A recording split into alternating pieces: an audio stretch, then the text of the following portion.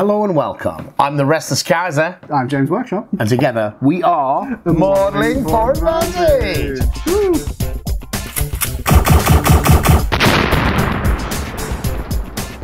It's been a long time, James, but you still got it, mate. You still got it. We're here to talk Cream about... hasn't worked yet.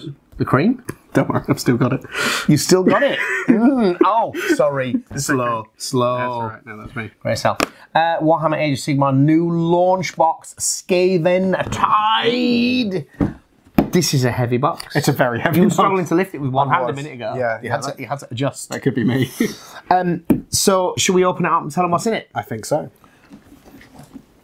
Right. It's good to be making a video again, James. It's been such a long time. You've been like doing university stuff as a mature student and everything. I can't get this box open. No, I didn't give you a blade, did I? It's an aptitude test. It is. I got my keys. It's keys. Let's do it the way we've always done it. Right. Look at that.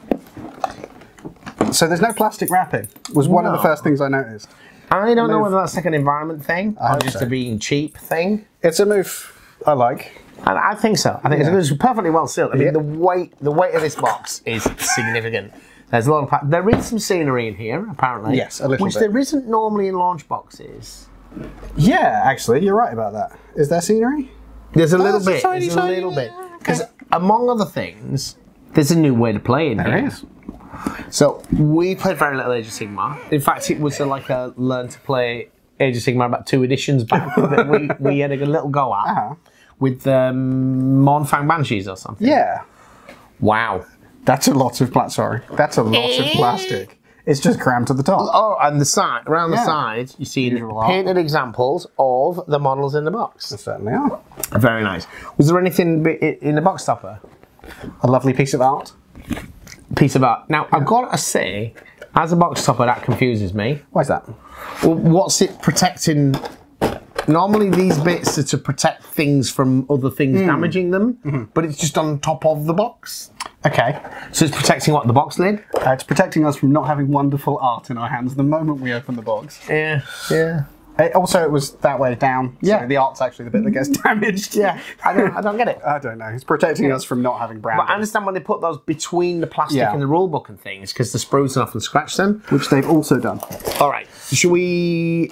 What do we be in front of you, I think? Let's just take the stuff out. Loads of bases. Tons of them. Including loads and loads of bases. Some separate ones. This one in a sealed bag. Those ones in a Ziploc bag. Love a good Ziploc bag. This is one's an afterthought. Maybe. These ones also aren't easy build. Oh, yeah. These ones easy build. The easy build ones have got their feet where you push them into. The push fit, yeah. We'll find out with you, audience. Learn with us. All right, a lot of sprues. There's masses. See if we understand what they are. Let's start separating these. So that's Stormcast. Okay. So the box is Stormcast Eternals versus Skaven. Yes. It's lovely to see both that the Stormcast Eternals, to my eye, are starting to become sort of a more homogenous force. Like the units are making more sense together. Yeah. That's Skaven. Because there are actually loads of different armies, aren't they? They're not one army. Yeah. Yeah, there were a number of sub-factions, which I think is a slightly contentious topic at the moment because some of them are being phased out with the new edition. These wings are beautiful. They really are. Yeah. I'm definitely planning to buy some of those on eBay. You're putting the Skaven over there, are you? I am putting the Skaven over there for the moment. Okay. Yeah, I'm definitely planning to get some of the... You know what? I don't even know what these units are called. You're getting some of that. We will know in a moment. Some of the wingy guys. Things out, yeah. That's you. Because at the moment we're just throwing them out to separate. Although most of these have been separate units so far. I've only got one duplicate sprue. There's that scenery you were talking about. There's a scenery. Has it got a bell on it? It does bell. have Bell. Bells. You need a bell if you've got a Ratman. You do. I'm surprised by how many of these sprues have been Stormcast Eternal so far. Because all the clan rats are really dense on that. Yeah. Right, that was all the sprues. Loads of them. We should have written the box contents. We should have read it out. Oh, let's do it now. And bits are going to go everywhere, I think, James. You want to do it now? Like a pro? No, let's get the last of the paper out, and then we'll... Let me down. Okay, so here is definitely something that's protecting something meaningful. I can see through this one. There's holes in it. That's doing what it's supposed to do. Maybe that's a response to people saying, like, I really want to keep these pieces of art. But they're always mashed. So they put 2 in. So they put one in the top and one further down. Okay. That's not a bad idea, actually. Yeah. Some more loose bases. For the bigger models. For the bigger models. Nice. Yeah. And these, again, are punched, like, for the easy build ones. Yep. I do wonder what those unpunched ones are for. I'm starting to wonder. Bring Blight and Ruin or Stem the Tide. Those are your choices. And this is a QR code to go and learn more about the thing you just bought. Yeah. No, to win some brand new miniatures. Brand new miniatures. Look at that. Sounds good. Sounds good. Okay, we've got some other bits in here. So we're in the paper section. Paper section. Which is very dense as well. Yeah. Still most of the weight of the most box. of the weight is, yeah. Isn't it? It's in the paper. So we've got the rule book. Oh. Beautifully parcelled. Presentation Folio Edition. Ooh. It's hardback rulebook. Ooh. Very hard. In a birthday card envelope. Yeah. Still with a barcode on it. Barcode on it. All right. Yeah. And then another box. And then another box. And then we're done with the box until we want to read anything off of it. So I have no idea what this is. It's all the other books. Let's find out. Let's find out. What do you want to do first? I think we should find out what's in these. Should we do the paper first? We'll do the paper bits first, because we probably need to come back to these after we'll have a first glance, look at what there is, and then we'll have a bit of a read off camera, and then we'll come back to it. I'll pop that there for the moment. Okay, let's have a look at the rulebook first. Everyone can watch me pop the seal. You don't need to be careful. I'm not going to put it back in the envelope. You're all right. I'm a collector. You're a collector. Okay. Oh, there's 2 books. There's 2 books, which is a core book and a Spearhead book. Spearhead being the new Combat Patrol, or Vanguard as it was previously called. Ah, right. So yes, that's that new way to play we were talking about a little bit. Yeah. So it's right. Combat Patrol from 40k, or Vanguard as it used to be called, and I'm not wholly sure what the differences are, and I'm very interested in finding out. Yes, it looks like a slimmer rulebook. Yeah, it is a slimmer rulebook. I thought it was going to be a codex or something, or like a mini codex, but it's not. Spearhead is the thing. So yeah. So first impressions, core rulebook. It's very pretty. It is nice, nicely presented. Yeah, nicely presented. Very nice. Do you get that photographic paper smell? Smells slightly carcinogenic. That's the one. Do you? Like Are you a fan? And is it like It's a little crushed in the corners already, straight out of the box. well? There's got to be corners somewhere. Yeah. And then the Fire and Jade book, which I'm assuming is a narrative kind of book for the Spearhead rules, or it could just be lots and lots of cards. It looks like it's lots and lots of cards for all the different factions. Yeah, it's got other factions in there. Yeah. Oh yeah. Yeah. No, Chaos Warriors. So things definitely not in this box. Yeah, It's out. It's out. We bought this commercially. Yeah. We can show everything. So yeah. It's all the different forces that currently exist. I don't want to say all, many forces that exist. Right. And how you can use them. Spearhead armies. So we're going to have, at some point when we kind of talk through the sprues and stuff, we're going to, off camera, probably have a bit of a read of this and then get back to you with how we think it works. I'm quite excited about it. But there's more information there than we were expecting though, isn't there? It's the introduction to each of the factions, their rules, and then the cards that will be used for Spearhead. Yeah. Which, I'm not sure the boxes are out yet, so that could be quite interesting. No. Anyway, and then the rulebook, as I said. The Age of Sigmar rulebook. And which, this is what, the 4th, 5th edition of Sigmar? 4th? Yeah, although they tend not to say what the edition numbers are. It's just the current version. So again, we show them in the style of most of their books now. Lovely sidebars. Everything's full colour on photographic paper. Loads of photographs illustrating the rules. Yeah. Nice. Examples. Love a good example. Excellent. Okay. And nice that they give you that. Because this... So the audience for this box... This box is not a getting started box. No. This is I know I want early access to new rule books and whatever's the big new refreshed army for this edition. This is the I am already invested box. Yeah, it's the I'm already invested and I want these things. Now, maybe that you've been waiting for Skaven forever, or it may be that you would really like the new refreshed Stormcast. But this is usually a limited run, so it's good that you get those kind of like the full hardback rolls. Definitely. It's not an introductory thing because I don't think there are any dice in here. There may be in that other box that you were going to look at. You couldn't get open. Which one was that? Sorry, I've already opened it, haven't I? Oh no, I haven't. No, there's another container. I think it's likely to contain cards and things. I think it's cards and things. Yeah. Okay, let's have a look at that one then. Got ahead of myself with that. All right. Well, because I think without things like the instructions, we're going to struggle to name these models. I'll be right. If you're happy making up the names, I'm happy making up the names. I'm not going to be... Ooh. So... Nicely presented. Certainly is. Some cards. Some cards. Some more cards. Big cards. Big cards. And then your instructions on how to build everything, including the scenery on the back. So clearly the scenery was intended to be in this box. Cardboard. Cardboard that once you remove it, everything else will slide around. And then there's your game board. There's your game board. Single. Yeah, so this is the Kill Team size board, but it's the one that's got folded into 8 sections. Yeah. Double-sided. With these like summoning circles. Which will be the objective markers for the games. Yeah, probably. Probably. Yeah. All right. So these cards then.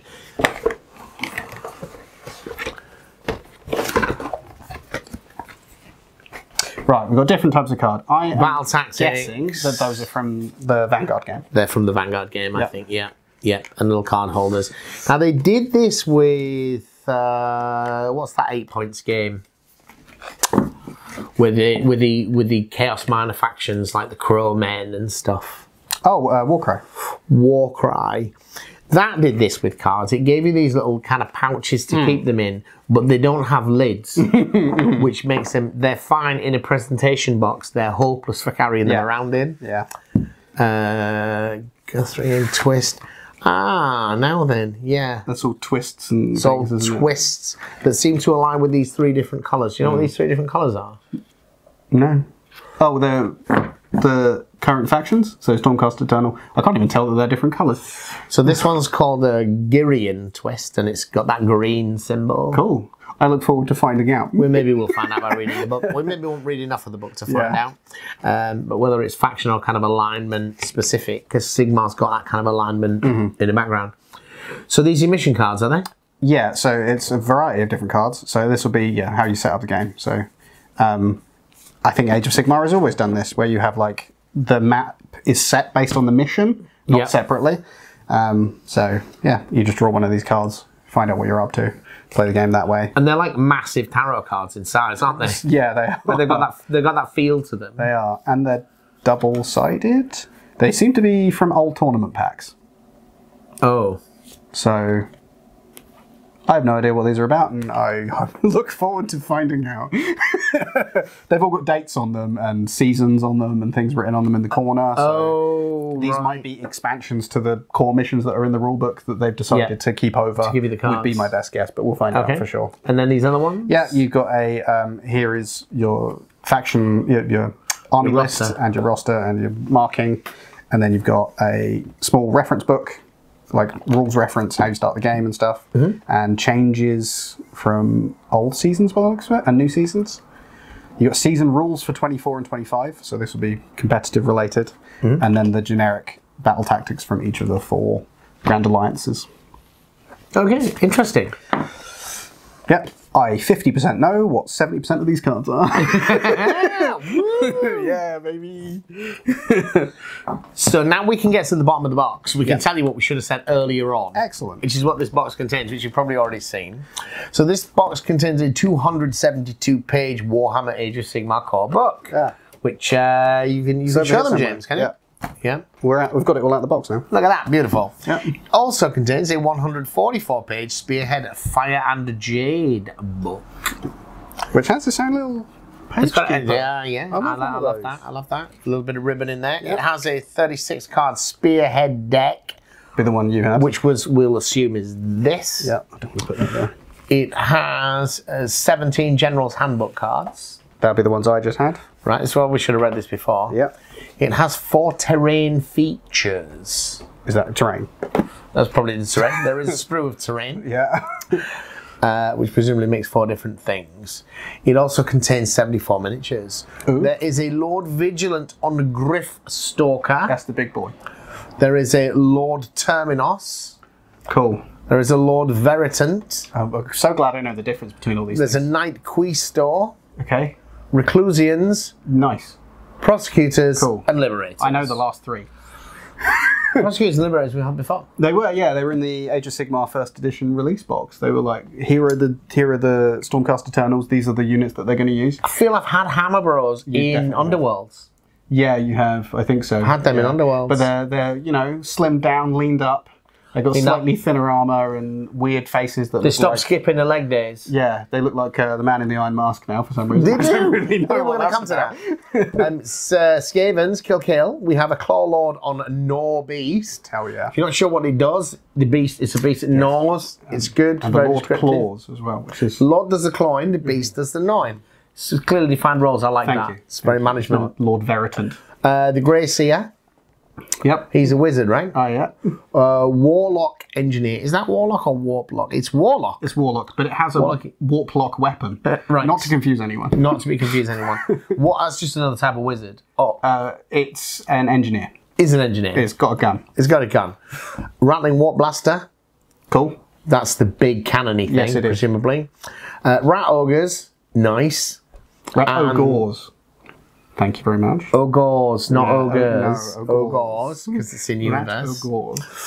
Warplock Jezzails, I love that. Yeah, I'm hoping that that's a nice model. And Clan Rats. I want to say Clan Rats. There's a lot of Clan Rats in here. It takes up such a small amount of the text on the Yeah, you just and Clan Rats. 40 of them, I believe. When we had a quick count. So that's the stuff in there. Look, this is... I can't remember how much it cost it, but after discount from a third-party retailer, it was over 100, but not much. There's, by Warhammer standards, you're paying a little bit over, like £1.20, £1.30 a figure. Some of these are big pieces, some of these are Clan Rats. But, you know, the rule book itself normally goes to other bits. Ignoring the fact that you've got some very pretty full-colour hardback books. Right. Now, by anybody else's standards, this is expensive. Yeah. But by what, you know, but I don't think you'd get more than this for this money from other companies. No. But by Games Workshop standards, very good, provided you want both of the armies. And also that you want a rulebook, because a lot of other games would just give you a digital one. Well, they tend to be free PDFs now, the basic rules. You still end up needing, like, because all the real rules are in your codex and things like that, aren't they? Which is interesting because... Sorry, to go on an aside, I do love a good aside. You did segue away. The old 6th and 7th and earlier box sets came with a miniaturized paperback, like Bolt Action does, the miniaturized paperback version. They seem to have intentionally moved away from that.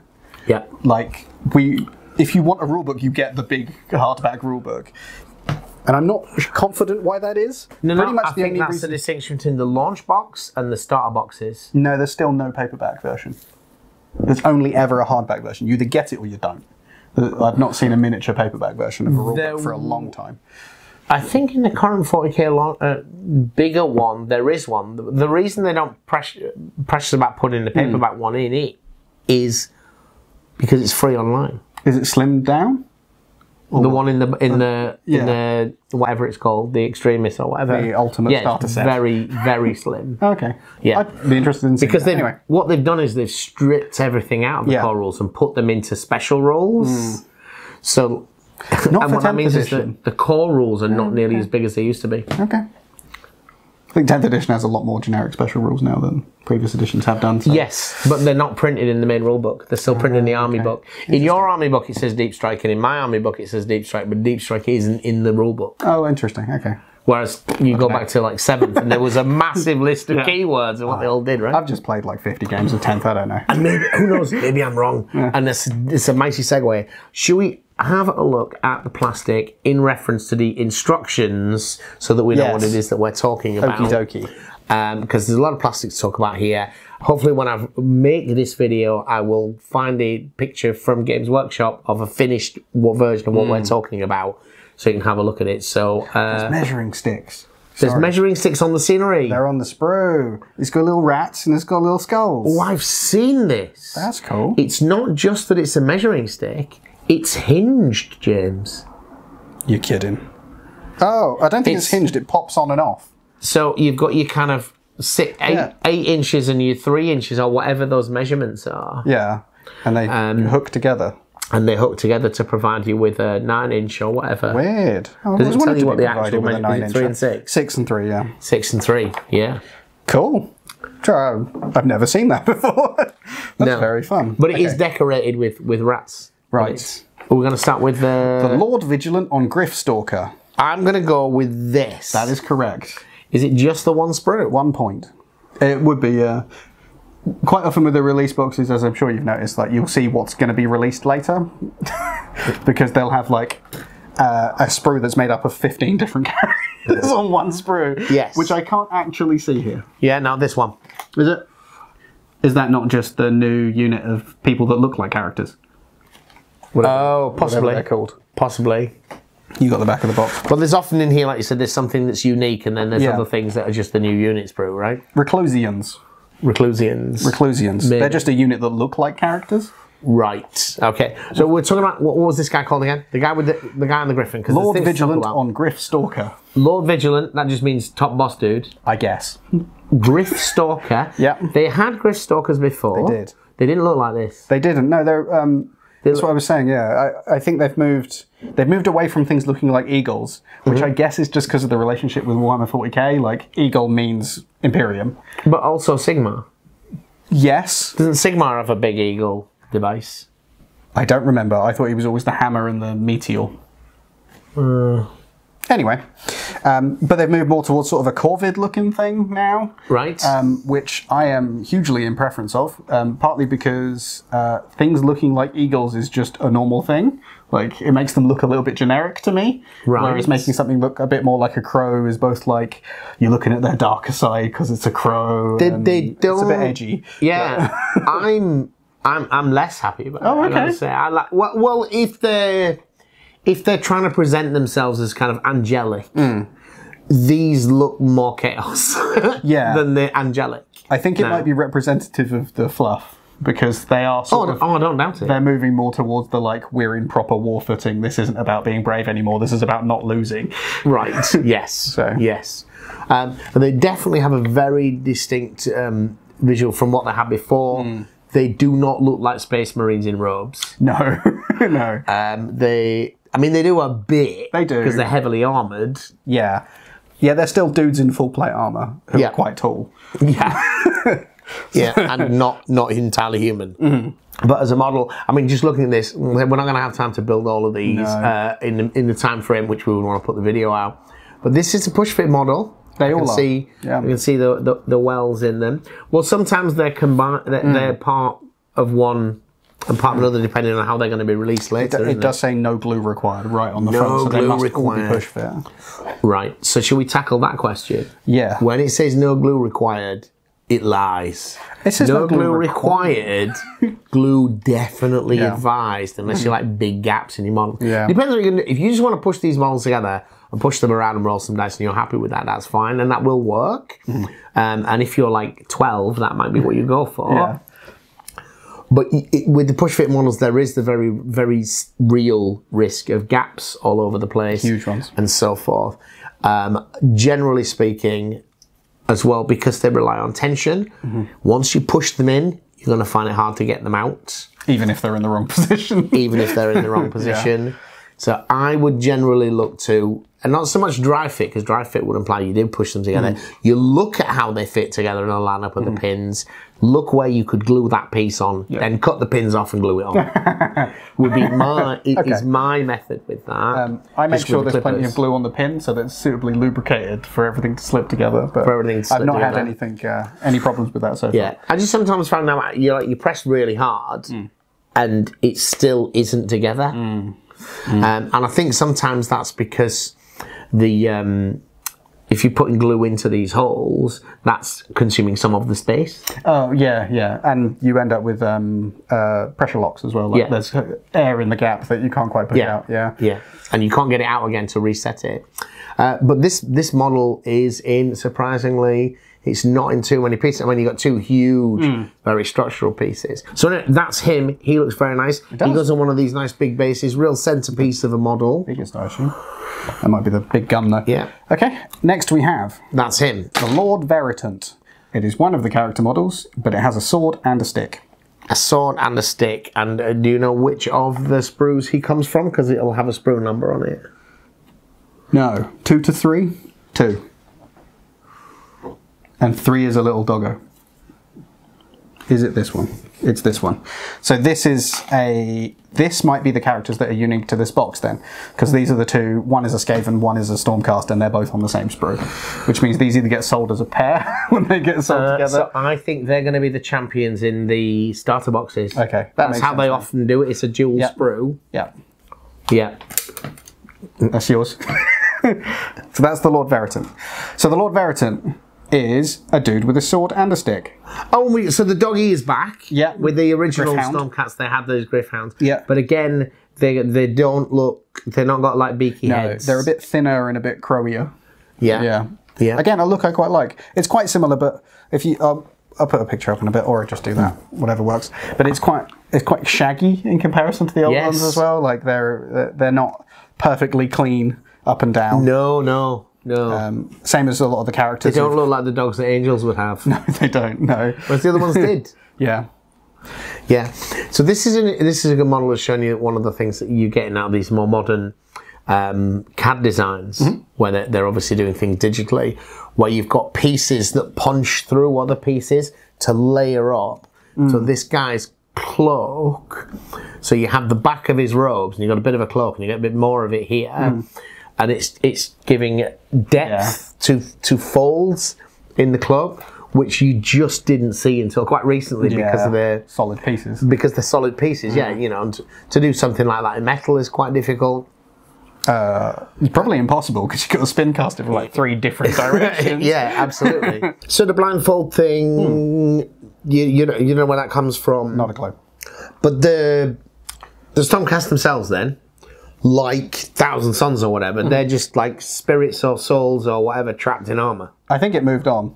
Because they've got faces now. And I haven't really played Age of Sigmar since 1st edition. So I haven't kept up with the fluff except from the bits that I like. Yeah. But definitely when we say like her face like bandaged up, a lot less angelic, looks a lot more penitent. Definitely. She's got definitely a lot of fire going on. Yeah. She's got a crow-looking dog. Big old skull on the shoulder. I feel like it's looking a bit like a chaos cult to me, to be honest. Yeah, but that's fine, right? Yeah? Still on with character type dudes, then what we got next? Lord Terminos. Lord Terminos. Who looks like the Sanguinor. Who looks like a Sanguinor. He looks a lot like a Sanguinor if you paint him gold. Yeah. Is he going to be on this sprue? He's got really... Is he just the hero of another unit? Have you got the big axe? You got the big axe. There it is, baby. The twin big axe, baby. Oh, he's leaning on his axe. He's like, oh...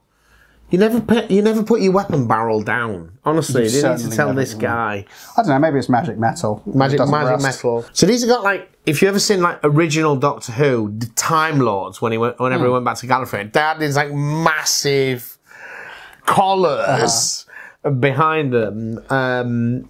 Did Ming the Merciless have something like that in there? Flash Gordon, maybe? Seen a few places, but these guys are definitely rocking that look. I've seen more minutes of Flash Gordon than Flash Gordon. I have no idea. Flash Gordon, not for children. No, of course not. But these guys have got that kind of massive collar. Yeah. That it's almost a hood, but it doesn't go over them. But this is Reclusians do as well. That'd be the leader of them. They're very spiky. Yeah, definitely. Very spiked. Now, technically, I think they're like flames and things or whatever. They're not quite spikes. I think they're like lightnings. My understanding of the Reclusians is that they are pretty much being pulled out of retirement for the sake of this. So, like, they've already finished their career. Their souls have been recycled so many times they've started going a bit weird. And but they're hugely experienced soldiers. So the models that we have represented here are basically like their honor gear. Like they've been done up over the years a bit, and like they've been through a few marches, and like they've started picking up extra accessories as they've been through things. That veteran thing. They're a bit custom. They're a bit bespoke. So all of them are very important historic soldiers who probably shouldn't be fighting anymore. Right. But they're very, very good at it. Right. However, when they die and they get recycled, you don't know if they're going to come back. Oh, you are retiring. There is an end point. Yeah. Yeah. Okay. So the Lord Terminos, I'm interested how you can be a leader of a group of people who are already on the brink of retirement. Who are all probably... Well, no, because I guess there are no shortage of heroes who are not leaders. I guess. He's the leader of a band of heroes, and that is the story of many movies. Yeah, that's very true. Yeah? He's very true. Except normally it's not red.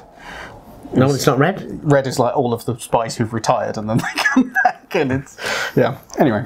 Night Questors next. The Night Questors. Who is... that's a name I recognise. I think Night Questor was in one of the... It was in Silver Tower. if I remember correctly.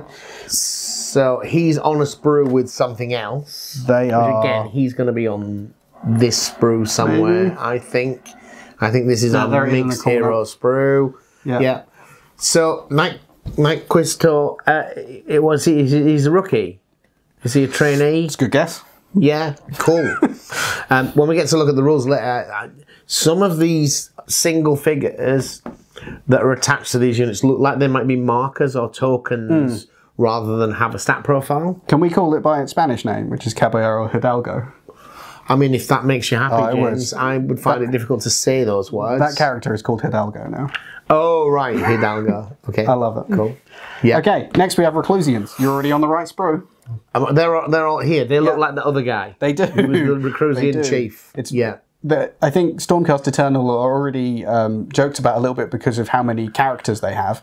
I think they've made a unit of characters that you now lead with a character and a character. But what's great about these models is all the fabric. Oh, they're fantastic. And and I think one of the reasons why it's Stormcast, they've done with the Stormcast range, they're like, what paints up really well and looks great is a load of plate armor and some fabric. Yeah. Very contrasty, very easy to see from a distance. Very easy to work with. Like speed paints work so well on fabric, you know, metallics.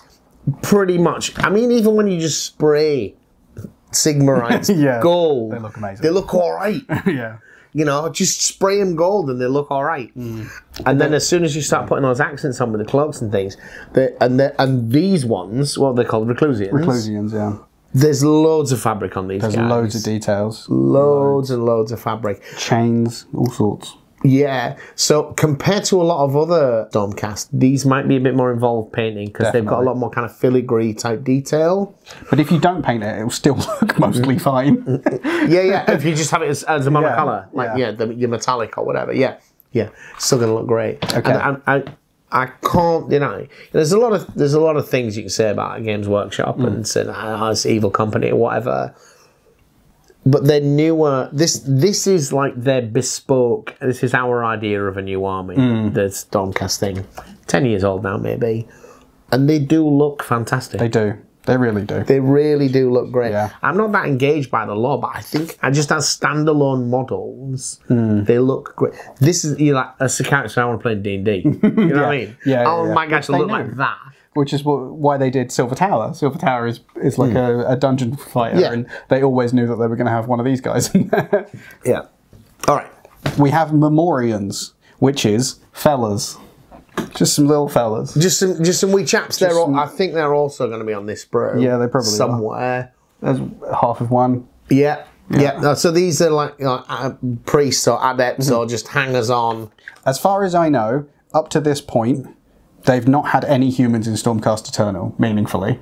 So what I'm guessing these are, because there's one for the Lord Terminos, and then there's one for, two of them for the Reclusians. It might be three for the Reclusians. Is that they're sort of caretakers for the older warriors. Oh, right. I don't know how correct that is, but you don't mean attendance. That's the vibe just I'm like, getting. Get me my wine. You think there might be like find me my pills. yeah. I think when they start getting into battle, they sort of push them in the right direction towards the enemy. Yeah. They're still very capable of fighting, but sometimes they forget. I'm actually a guide dog. yeah. But obviously, they've all got sensors and standards and things. There'll be an official answer to this, but I quite like the idea that they are, in fact, guide dogs. I don't care. Right. So then we've got the Brian Blessed models. We do. Prosecutors. The Hawkmen, surely? I don't think prosecutors is correct. Okay, don't worry. Or the Blessed Brigade, as I suspect we're going to call them. The Blessed Brigade. Brian Blessed! Okay. I absolutely love these models.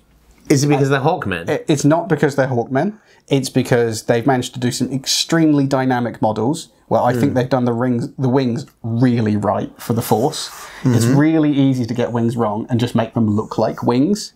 Whereas in this, there's like there's a whole magical feel to it, and they've really nailed the these look. extended bits. Yeah. I'm just wondering whether they're not identical. Oh, there's three very separate models. Yeah.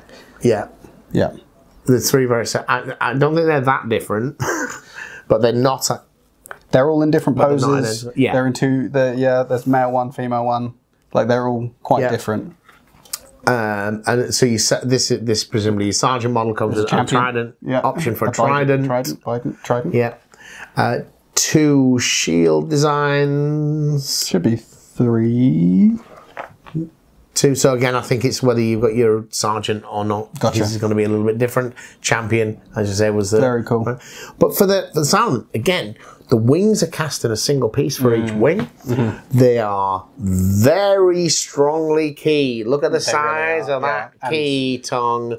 Even the sprue's bowed. Like they've had to adapt the shape of the rectangular sprue in order to get them onto the sprue properly. Yeah. So this is that thing again about that molding. You'll see. Look, it's raised here, and this isn't doing anything other than protecting it, which I think is really good. That raising lots of people have bits of sprue that stick out, like pieces that stick out from the sprue.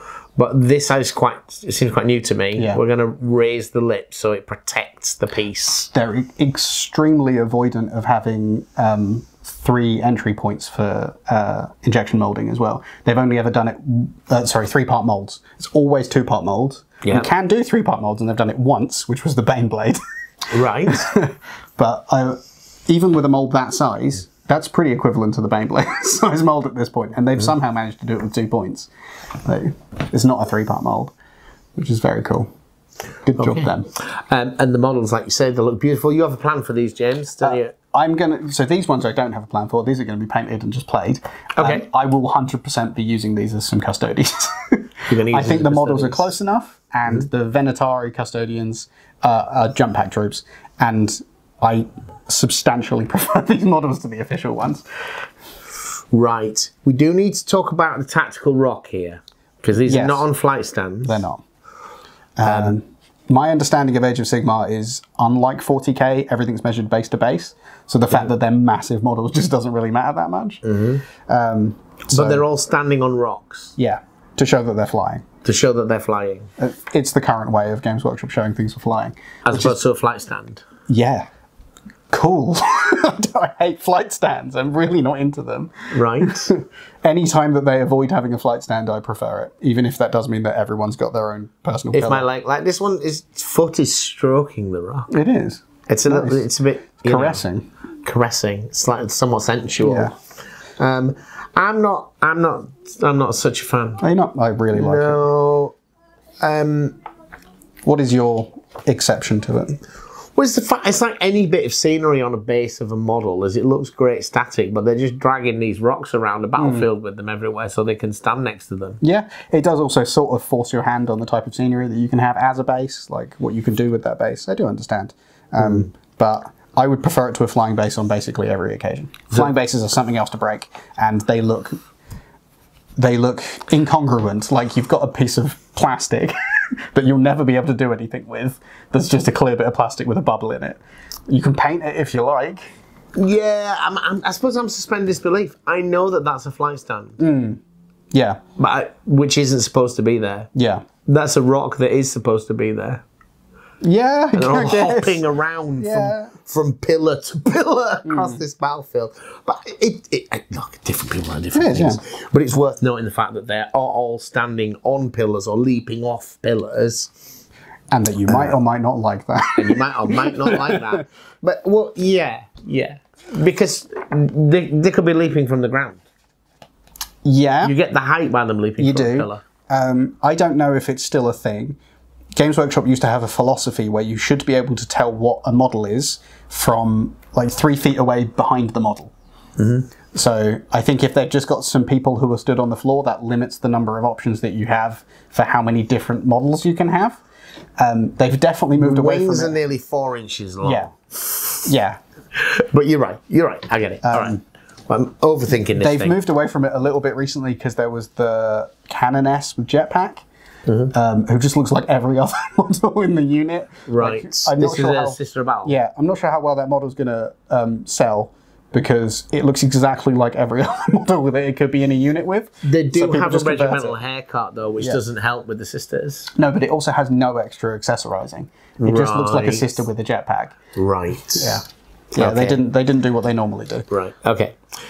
Finally, Liberators. So, for those of you that have Liberators, these are redone. They are. The old ones are presumably going to be discontinued. These, again, they look a lot less angelic. They do. What did you say before? The Man in the Iron Mask? Man in the Iron Mask, because they got that rib down their nose. Yeah, so they don't look like... I don't know what you would call it. Like, kind of almost like you would envisage some kind of avatar of a god might look like, with that, that half halo and the gold head, but still presumably looking quite proportioned and supposed to impress majesty. Yeah. These things look a bit more serious. They look more like someone's just, like you say, Man in the Iron Mask. I think it's a move towards the army not representing that sort of angelic feel anymore. I think humans used to look up to the Stormcasters like the people who would defend them while they were in a bad spot. Yeah. Whereas I think humans are now far more capable of defending themselves than they were when the world broke to pieces. Because these are the survivors. Yeah. So you've now got the Free People or whatever the new army that just released not long ago is, and they look pretty capable of looking after themselves. So now the Stormcast are like fighting where the fighting's thickest. I think the Stormcast feel in the fluff to have moved away from being Space Marines and moved towards being Custodies. Like they are the few hundred best fighters that you will ever possibly have. Right. And that they will travel from realm to realm fighting the good fight kind of thing. Yeah. And the humans can kind of do their own jam now. Cool. I like the new design. I prefer the new Liberators to the old ones. Yeah. I distinctly dislike the nose thing. I think that's a big design decision that they made that they decided on.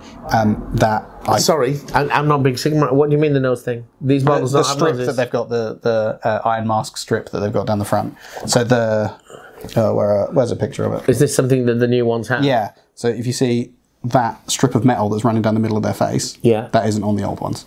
They used to have like the almost Blood Angel death mask thing going on. Yeah. Whereas now it looks like a helmet. Right.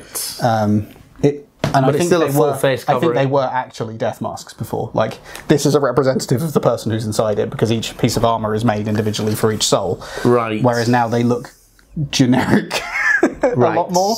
Right. But they definitely look meaner. They do definitely look meaner. I think part of that is that they've slimmed down, leaned up. Like they're not as roided up as they were. Their legs certainly aren't as wide as they used to be. There was a lot of very wide posing. There was a lot of very like, I can do the splits look. Yeah. Yeah. Where they don't look like they're trying to be heroic anymore. They look like they're trying to win a fight. Yeah. Yeah. So the posing is very different. Yeah. And so forth. But everything that we've seen so far, it is in that kind of current Games Workshop style. It is monopose. There are a very small number of options, which is usually a weapon swap on a sergeant type model. A lot of unique characters. I think monopose is great as long as you keep pumping out more versions of it. Yeah, yeah, yeah. It's the thing. It's when you have a second unit of the same 10 poses is when it's a problem.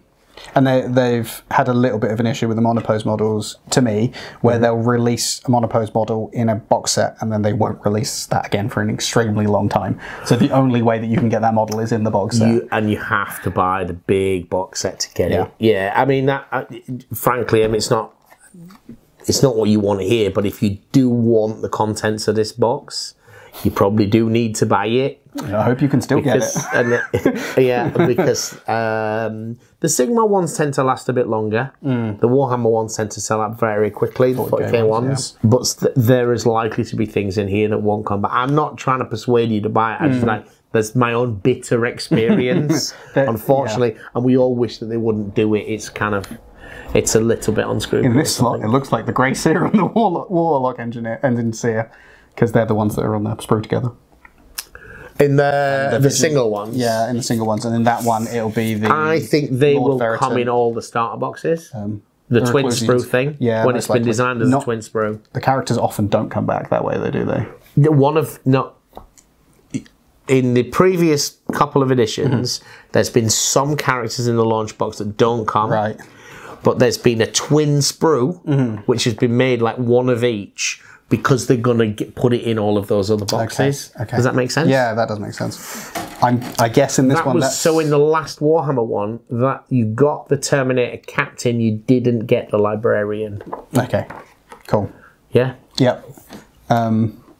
I guess in this one, that's probably the Lord Veritant and Reclusians are going to get their own separate boxes because they're all together on one sprue for some reason. Yeah. Anyway, let's move on. Yes, to the Rat Men. So, kill. Claw Lord on Norbeast. He claws. It gnaws.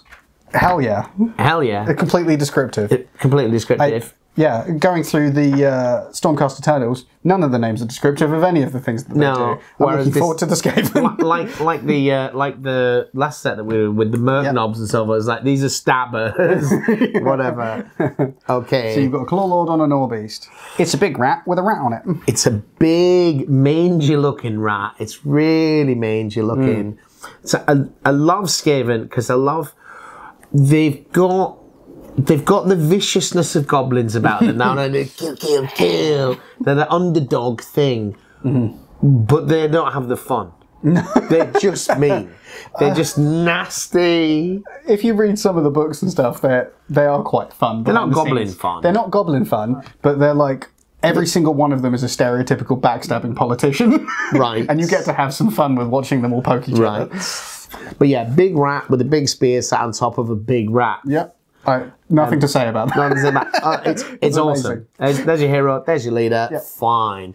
It is on a sculpted base, which is nice to see. With the Skaven, they're going to bring their Merc with them. They're going to bring their dripping with goo.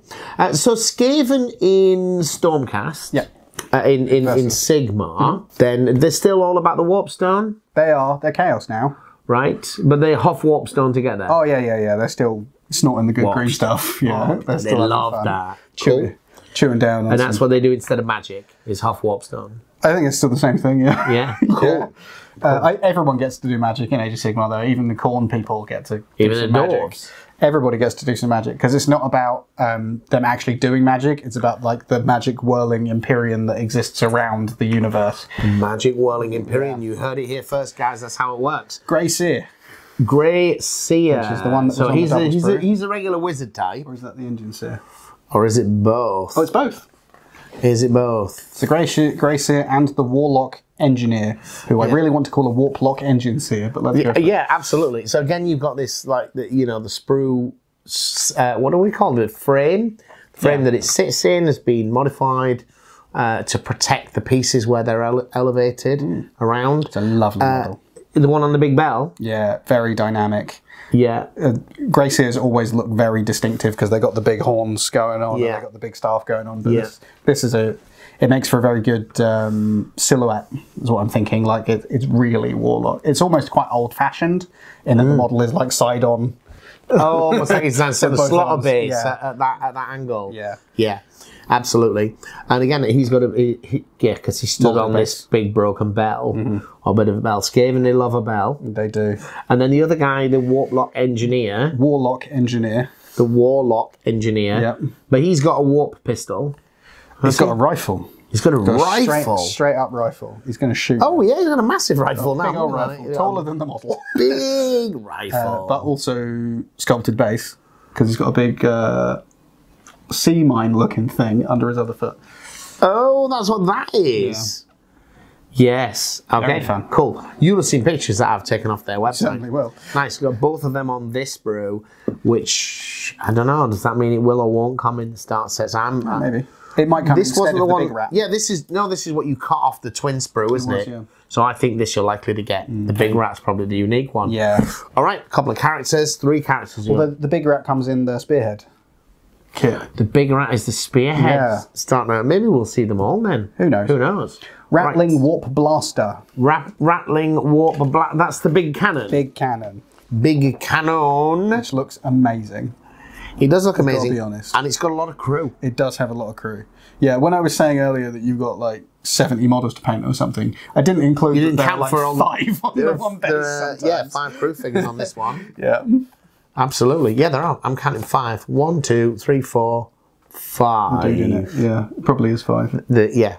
5 including the driver. Cool. I do like that they just push the thing along like a wheelchair. That's pretty great. Yeah, they've got the technology to fire lightning at you or whatever it is, but we still have to push it, obviously. I imagine that the Warplock engine that you'd have to build for this, the the Warpstone engine would probably be more expensive than just having 4 rats push it. Yeah, true. They're pretty disposable. Yeah, and I like the fact that how weedy these look compared to the other rat.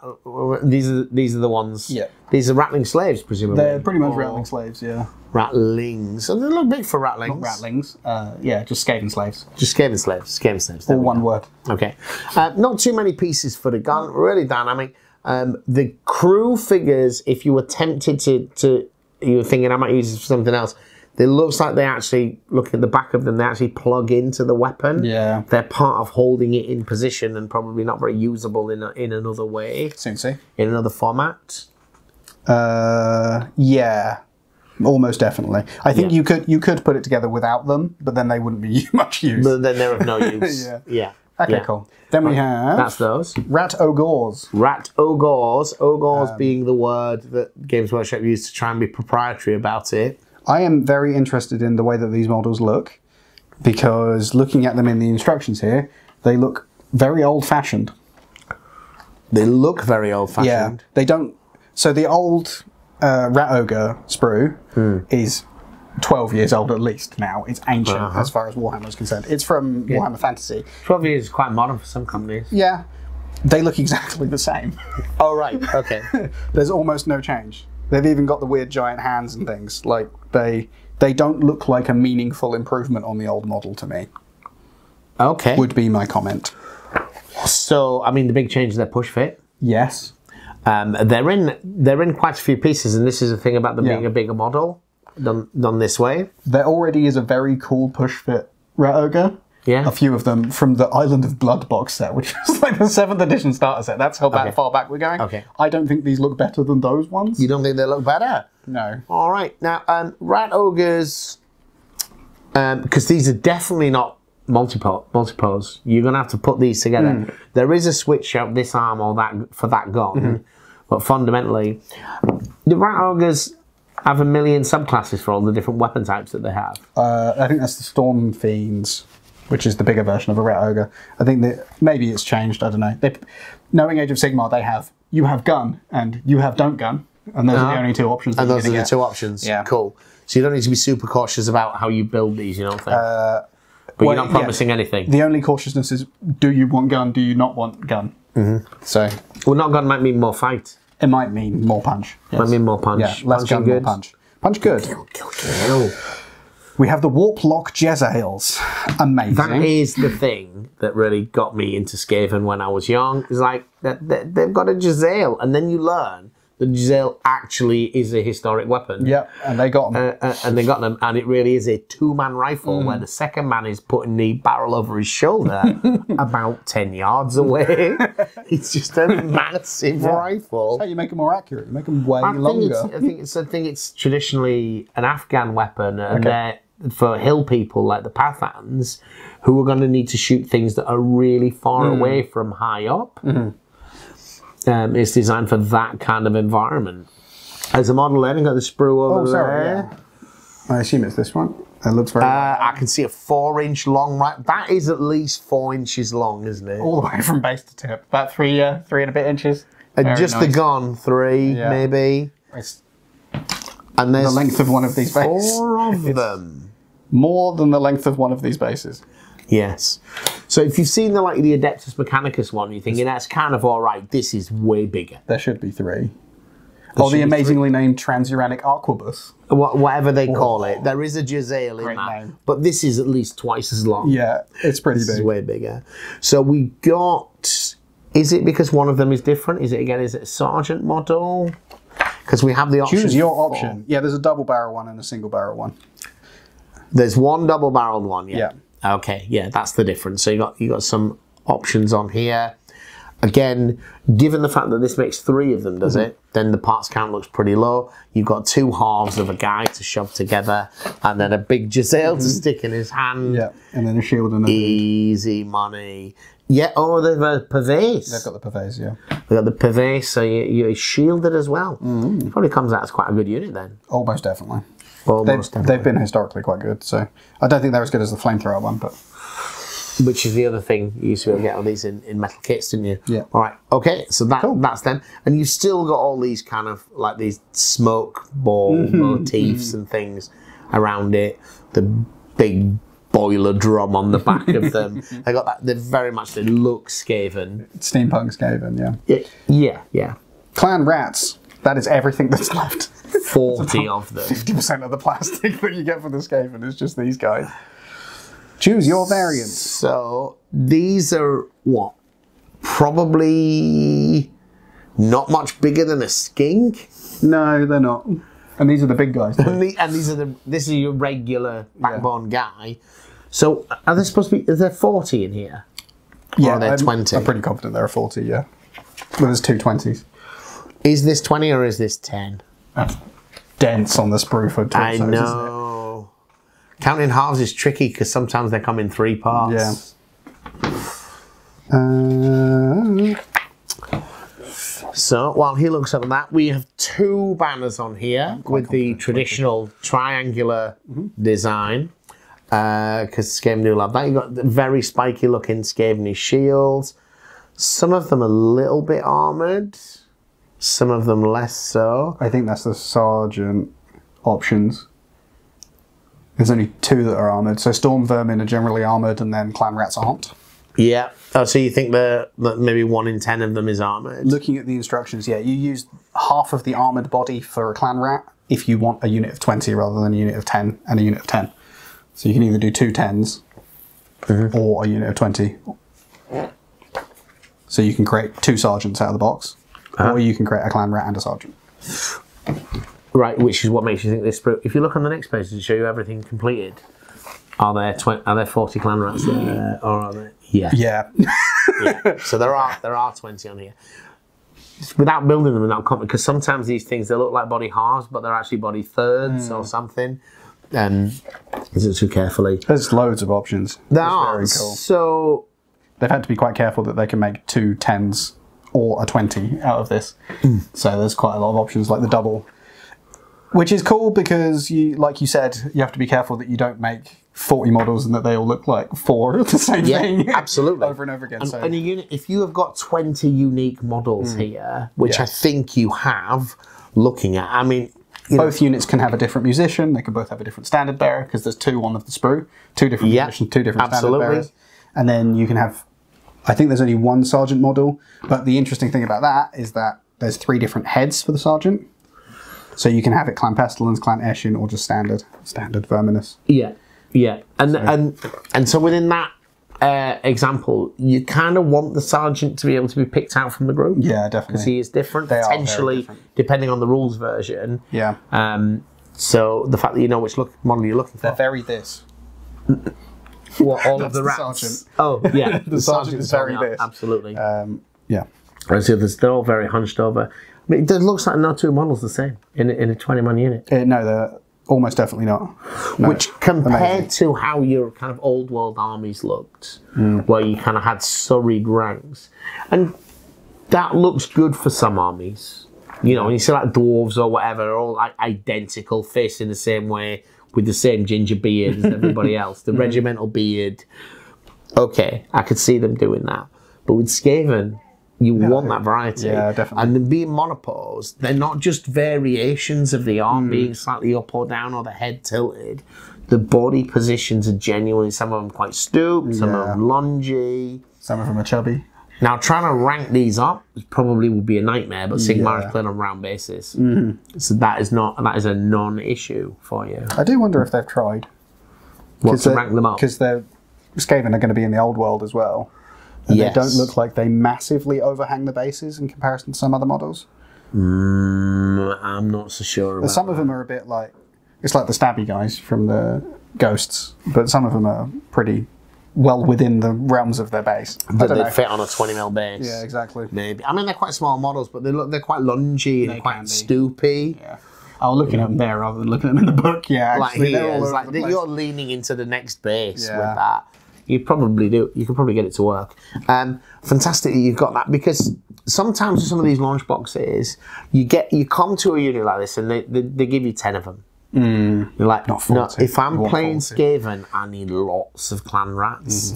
So they've shoved 20 of them on a sprue and given you 2 of them. Done it again. You're going to get a lot of man rats, dude. It's fine. All we have left is the scenery. Which the box described as terrain, something or other. That might be 4 terrain features. Right. So what? I think it's calling it terrain features because it's not claiming that they're all pieces of terrain. Because I think it's 2 walls and 2 like lumps. Yeah.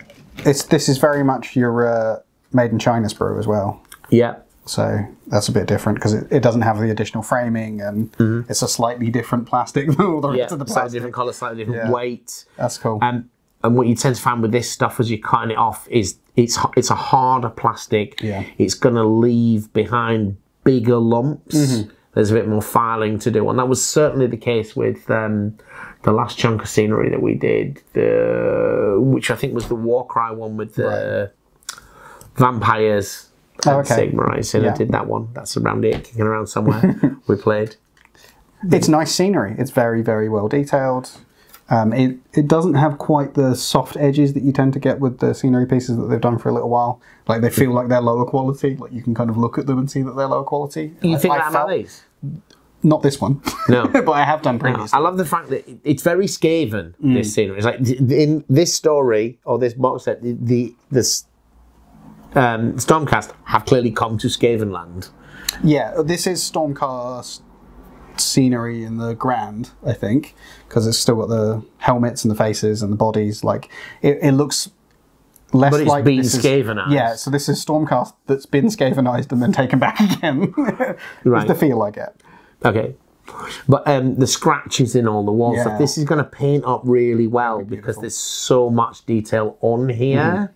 Even the team, like on the ones of the example on the back, is basically just like some basic colours and some washes, and then a little edge highlighting. Absolutely, it looks great.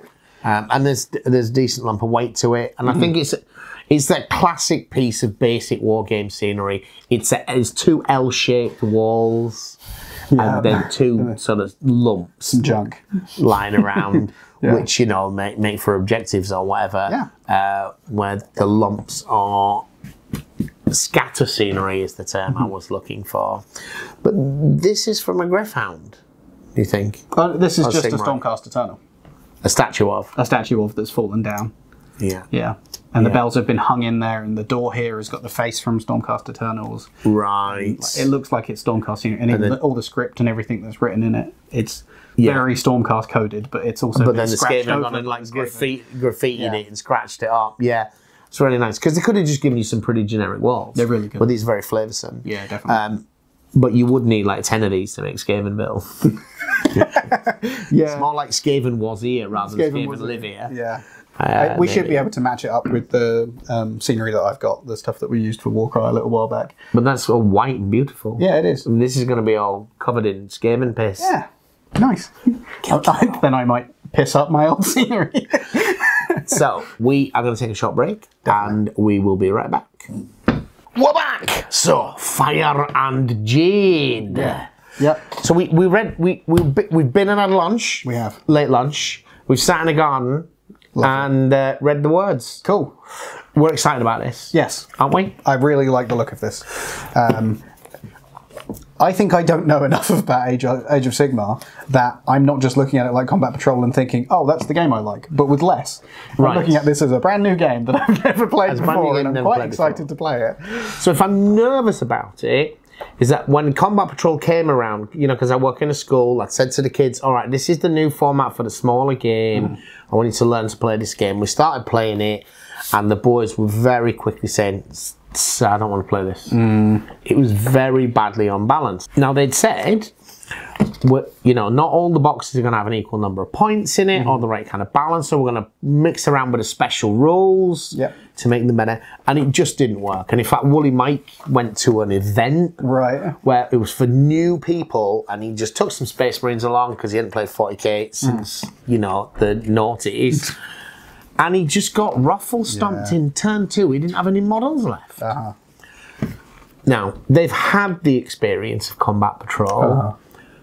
Let's hope that they've learned the right lessons from that. And this can be a good game. But those kind of extra abilities and so forth, those changes, you need to lean into them quite hard. Yeah. They need to be big for armies that are underpowered. These still do look quite a lot like start collecting boxes. Because they are start collecting boxes. Yeah, I'd imagine that these are the start or constituent parts of a start collecting box. Yeah, or what will be. Because we've seen of this box, we can talk about with the... There's 2 armies in here. There's 2 armies in the box, but there are 4 armies in here, and it can make both by the looks of things. No, it can't make both. So one of them is a traditional army. So this is the old Indraster. This is the old, not start collecting box, but like the starter army, right, from the old box, making up the other Stormcast Eternal faction, and the other Skaven, I guess, is an older box as well, wherever that was. So for this, from out of this box, you will be using the Lord Veritant, 3 Prosecutors, and 5 Liberators.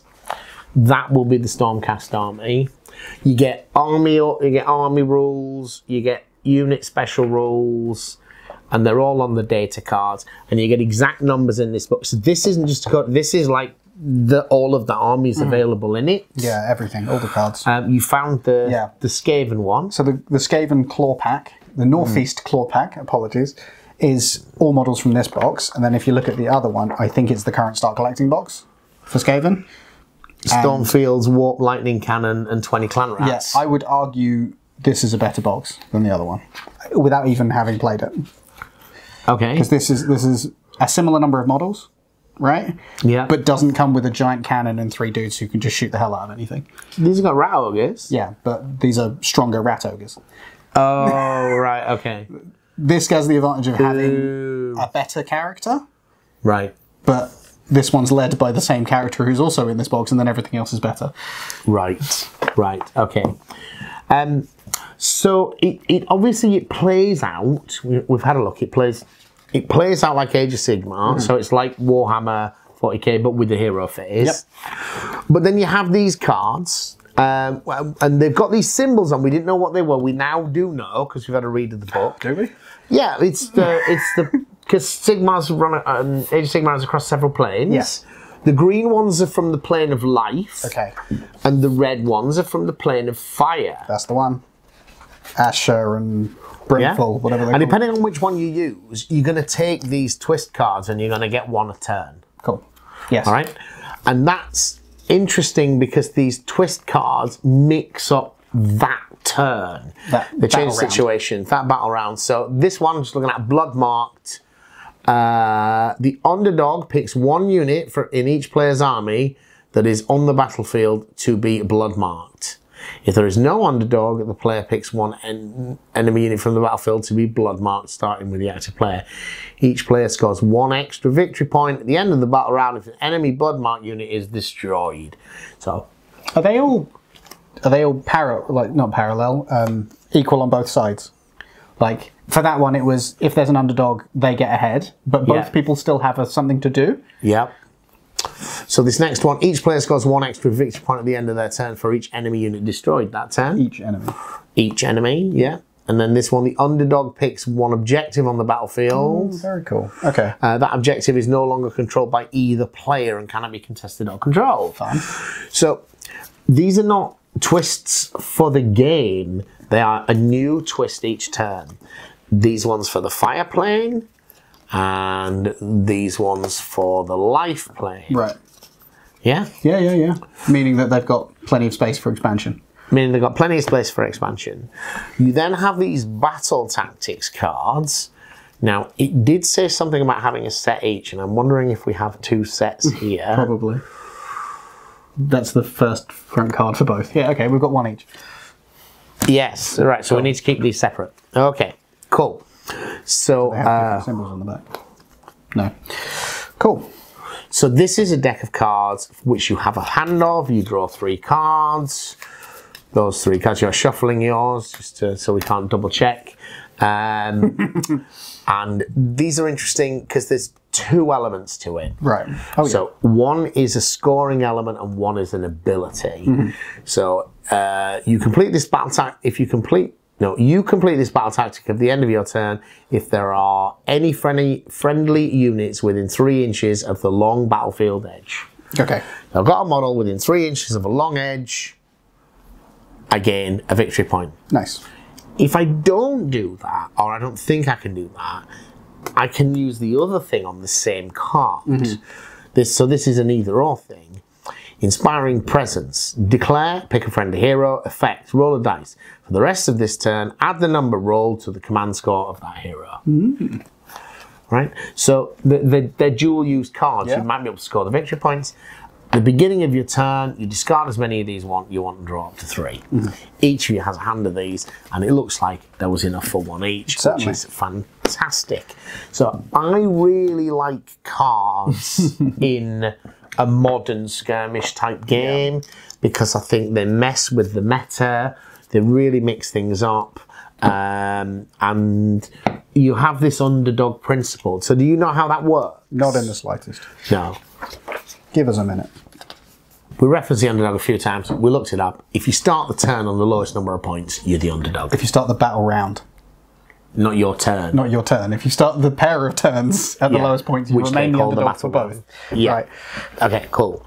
But that seemed to matter a lot with these cards. Yes, it did. So again, they can really make. I like catch-up options. Definitely, yeah. I like it's very objective driven. I think we didn't go through the missions and so forth in detail. So this game was still needing to paint almost 30 models to play that Spearhead version of the game. But unlike with Combat Patrol from Warhammer, there was a full breakdown of armies in that book. But also, that book is not called Spearhead. It's called Spearhead, Fire and Jade. There's every reason to believe there are other realms. Yeah, and there'll be expansions and that they can learn. They can learn from this and produce a new book with a new set of armies in it.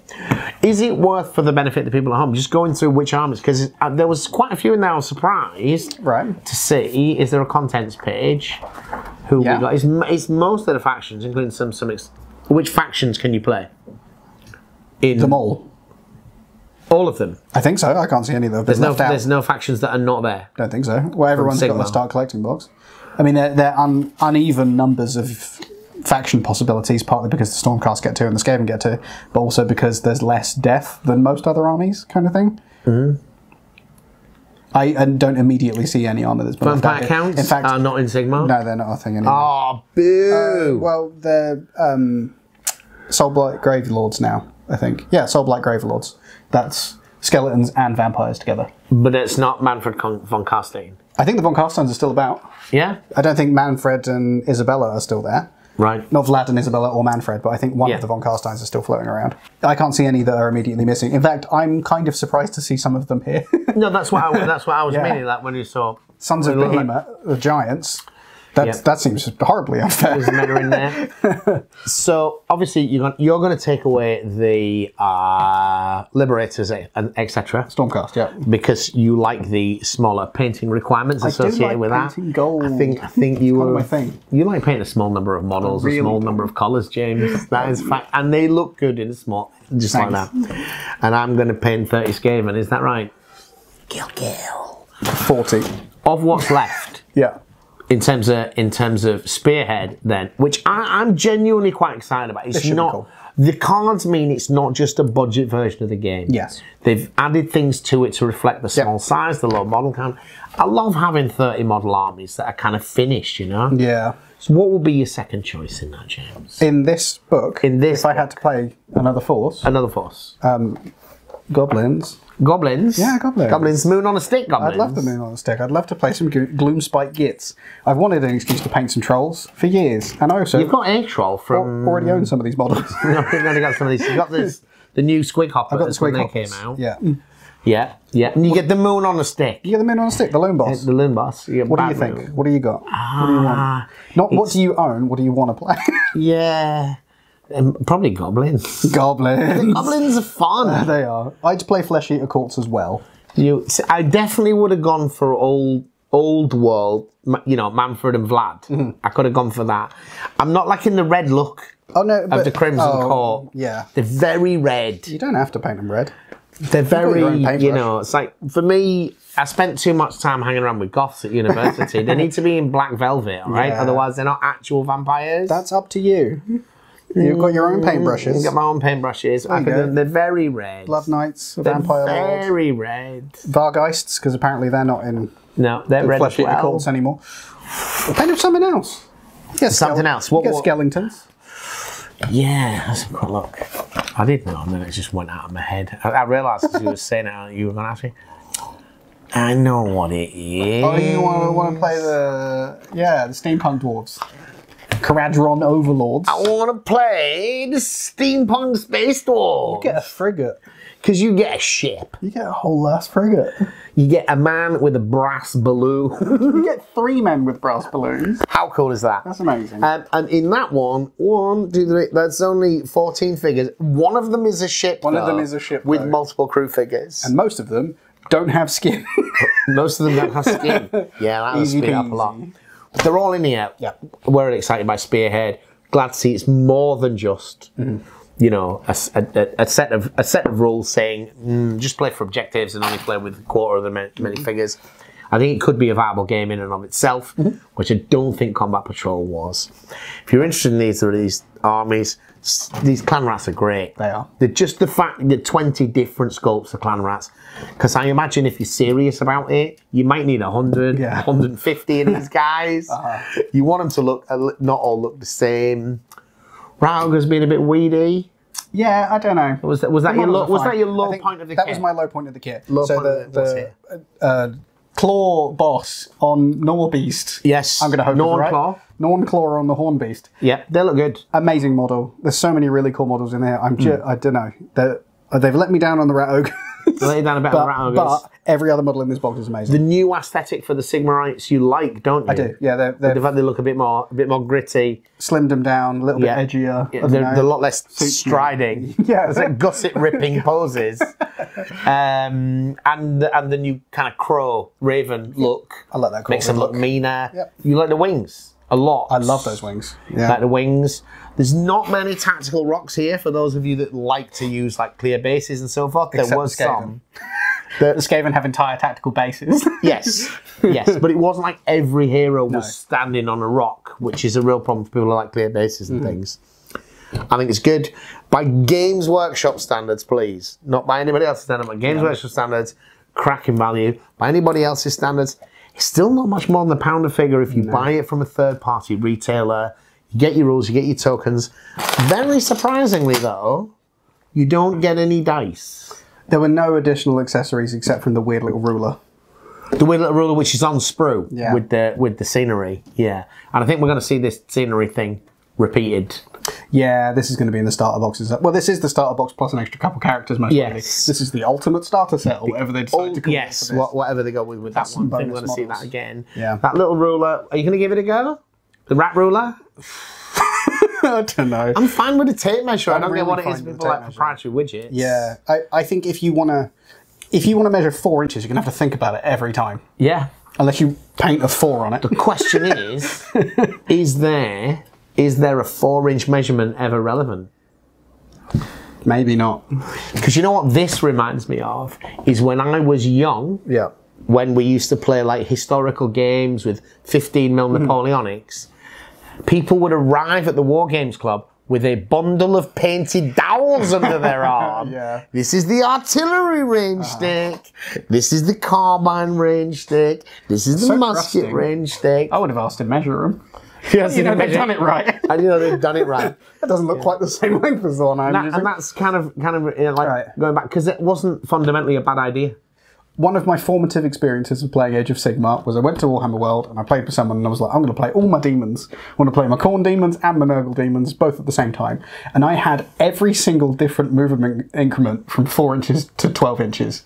As a separate gauge? No, 4 to 14, somewhere in my movement during my army. And this was still during like 7th edition, and I was like, I don't want to play this game anymore. Right. I don't want to have to remember the movement distance for every single thing that I use. Oh, because it wasn't like everything moved 6 back then. No. For Age of Sigmar changed it, and like some things move 4, some move 5, 6, 7, 8, 9, 10, 11, 12, 13, and I had like 20 units on the board. Yeah, yeah. And it's still that way, but I think less egregious. What I mean is, something's going to be moving 4.